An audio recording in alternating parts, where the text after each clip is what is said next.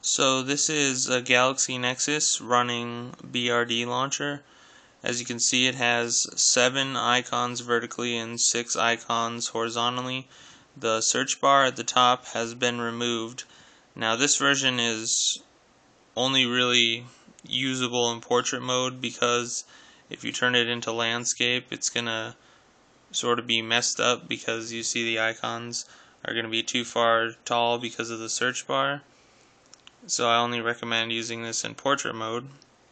But there's a few tweaks I've done. First, when you press the All Apps button, as you can see there,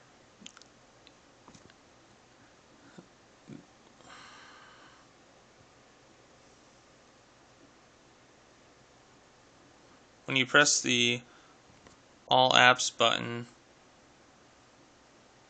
it's very smooth. It goes in, whereas in the old version you'd sort of see the icons that are on the left and the right side, but now you don't. And as you can see, when you're sort of switching, you can see that little tablet interface. But let me show you something. I also fixed, when you pick up an icon, it sort of pulls it out into the overview mode, so you can drag it up anywhere you want. You can drag it over here onto a new home screen, let go of it. So probably one of the coolest features in here is the widgets. So I've made it so that all widgets are resizable. Now, it does depend on the widget whether it's going to look good resized, but most of them, if they use relative layouts, it should still look fine. So news and weather is a good example.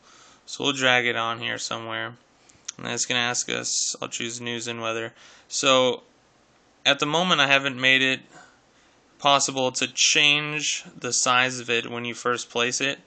There was some issues getting that to work, so for now that's been disabled. But you pick it up and you place it back down, and that enables you to go into this little resize mode. Now if you drag it over, and as you can see, when I drag it over there, the text is going all the way to the end of the screen. And if I wanted, I could drag it all the way down here.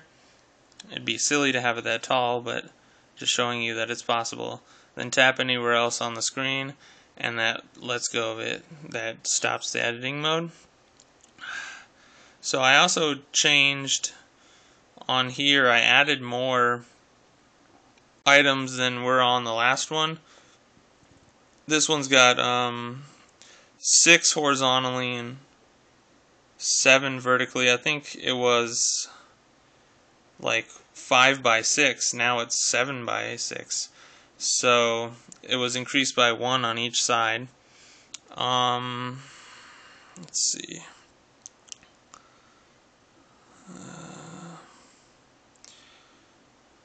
Yeah, so I mean, even things like the clock, that widget is resizable now. So let me find that. Okay, the analog clock. Let's just put it in the center somewhere. So I pick it up. Unfortunately, if you notice, when you pick up an icon, when you pick up a widget, it doesn't resize to a small version when it's in this sort of overview mode, which hopefully will be fixed later. But if you notice, it still lets you go up to that remove icon. That's sort of the whole reason why I made it go pop out like this, is that way when you pick up an icon that's on the top row, it's not going to like want you to delete it right away. And for instance, you can't even place an item in the top row if that remove thing is there. So I don't even know what you would do. So I made it this way so that the home screen is smaller, so you can place it anywhere you want, and you can move between the home screens.